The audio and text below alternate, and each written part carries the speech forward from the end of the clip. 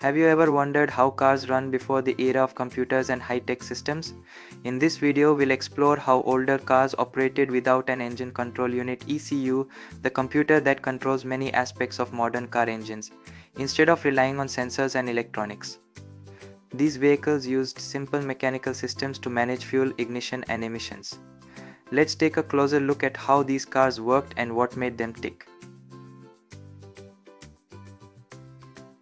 Before the ECU, cars used mechanical systems to control things like fuel delivery, ignition timing, and even emissions.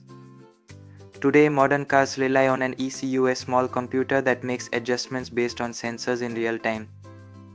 But what did cars do before that? Let's break it down.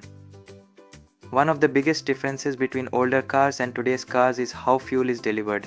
Before the ECU, cars used carburetors. The carburetor was a mechanical device that mixed air and fuel before it went into the engine. The mixture would be adjusted manually or through mechanical systems. The ignition system in older cars was also controlled mechanically. Instead of an ECU managing ignition timing, the system used a mechanical distributor.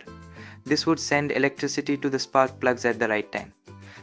Unlike today's vehicles, which use sensors like oxygen sensors, MAF mass airflow sensors, and NOx sensors, older cars didn't have electronic sensors to monitor performance. Everything was manually adjusted. If the car ran poorly, mechanics would tweak settings until it worked better. Without an ECU, older cars didn't have the advanced emissions control systems we rely on today. There were no oxygen sensors or catalytic converters. As a result, these cars were less fuel efficient and produced more pollution. While cars without ECU might seem like a step backward, they paved the way for today's modern systems. Though less efficient, these older systems had their charm, and in the hands of a skilled mechanic, they could run for years. Thanks for watching. And if you enjoyed this dive into automotive history, don't forget to like and subscribe.